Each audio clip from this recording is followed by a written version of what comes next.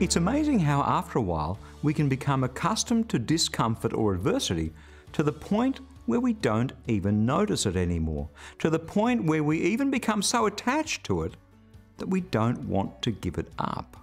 Hi, I'm Bernie Diamond, and welcome again to Fresh.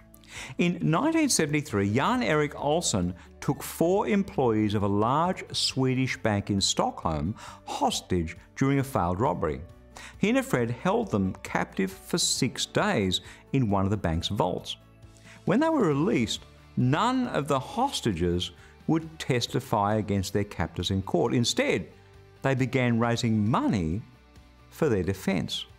Hence the term Stockholm Syndrome came into being, to describe the condition where hostages develop a psychological bond with their captors during captivity.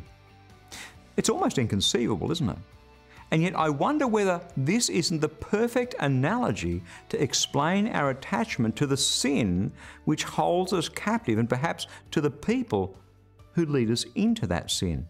These false teachers promise those people freedom, but they themselves are not free. They are slaves to a mind that has been ruined by sin. Yes, people are slaves to anything that controls them. It's almost inconceivable that we should be attached to the sin that utterly ruins our lives and has the potential to rob us of our eternity in the very presence of God.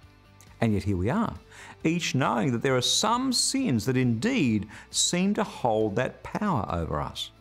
But here's the good news. Jesus came to set you free, completely free from the power of sin over your life. Don't fall for Stockholm Syndrome.